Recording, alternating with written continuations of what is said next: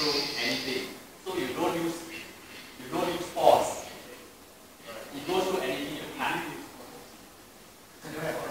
So basically, it's about the fluidity of movement.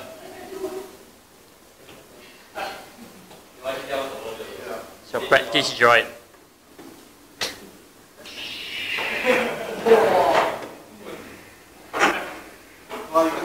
Hey, this is going on YouTube. So it's about the fluidity of movement. So if you For real. If you remember the 4th, 5th, and 6th episode, those days it was in the 70s and 80s. Yeah. Go ahead.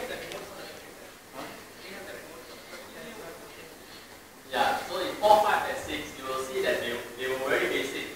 They will just swing it as though it was a normal sword and just do the normal thing you watch in any sword fighting movie. But in 1, 2, and 3, you will see a lot of these kind of things. Right? So basically, I could kill someone in front here theoretically by swinging it like this. Right? It will go clean through, correct? And that's how they did it in 4, 5, and 6. But in 1, 2, and 3, what they did to hit the person in front was this. So what is the point of it? It's just because it's a movie, you want to make it look cool, right? I could just as easily do this, but Anakin always does his signature move when he turns around and slices that way.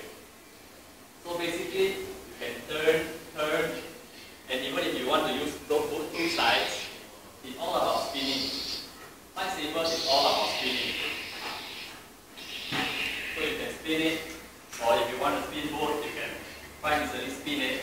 Wow. So basically what we are going to go through today is the basic spin.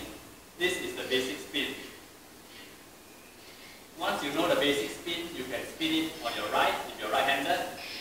You can easily move it to your left, or you can move it to your back and up again. So basically, what I'm showing today for anyone who wants to try to learn is simply the basic spin. Once you got that ready, once you know the mechanics of the basic spin, you can just keep on going faster and faster and faster, and you can just start moving it around. So, anybody wants to come up and try the basic spin, we have Chip. I think Chip will use something a bit lighter, sideways. He does it quite well already. Yeah. How you need to hold it, regardless of what you're using, is hold it like this. This is actually almost the same length.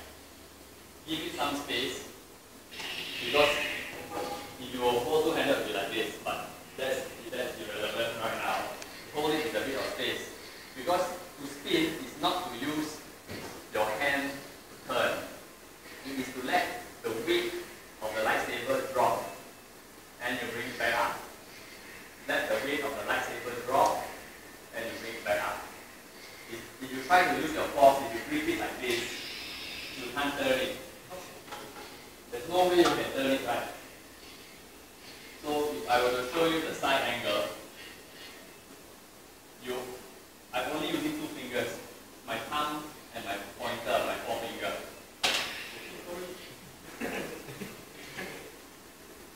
When you are about to spin, you open your last three fingers, let the weight dip.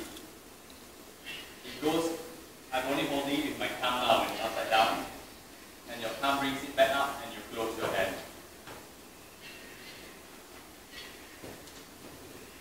So if it's yours, okay, hold it higher, okay. Straight, it has to be, okay, beside your body. Open your three fingers. Yeah, exactly. Try again, Chip, you more or less got it. Yeah. Try a bit faster. Faster. Then it becomes a fluidity of movement. It's non-stop. That. Yeah, it's a bit sharp. Yes, it's a bit sharp. Hold it. Open three fingers, but it's sticking up. Open your three fingers. Let it go, and up again.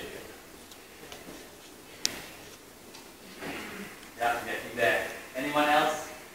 Good. Very careful. very heavy. The lighter one is the blue one. So it's supposed to stay on? No, this one, wherever it's comfortable, so usually, This is not there. yeah. You can open your arms a bit and you can come closer to your body.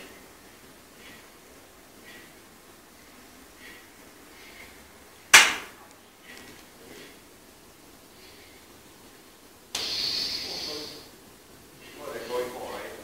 Yes, this is the usual that they will do. They will just spin it beside them, spin it, walk forward. No, it won't break. Only the one ball break.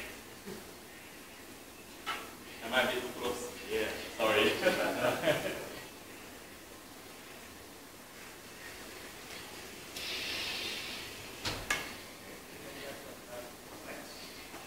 What's next? Try to